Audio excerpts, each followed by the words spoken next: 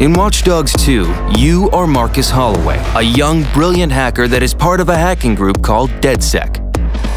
As you explore the Bay Area and help DedSec grow in power, you're put in a seamless connected world that offers single and multiplayer opportunities without lobbies or loading screens. As long as you're online, there's always a chance to meet other players. Follow your way and keep playing solo, or easily form a co-op team and explore the world together. Cruise around the bay and discover new areas.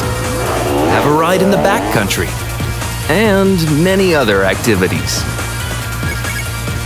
Through your smartphone, take on an endless series of co-op missions. Try to get the best score and show who's the best hacker in town. Holy fuck, this is awesome! With online invasions, fight off other players trying to hack into your DedSec systems. Use all your new hacking tools to locate invaders and take them down. Now it's your turn to seamlessly invade other players' session and hack them while remaining undetected. If you create too much chaos, such as killing innocent civilians, you could end up with a bounty hunter contract on your head.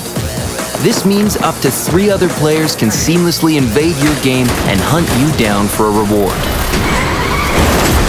However, you can turn the tables and hunt down those who are tracking you for even bigger rewards.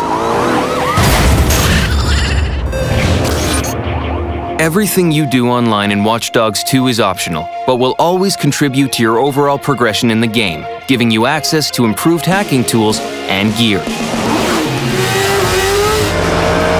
This is the online setting of Watch Dogs 2. What you do with it is up to you.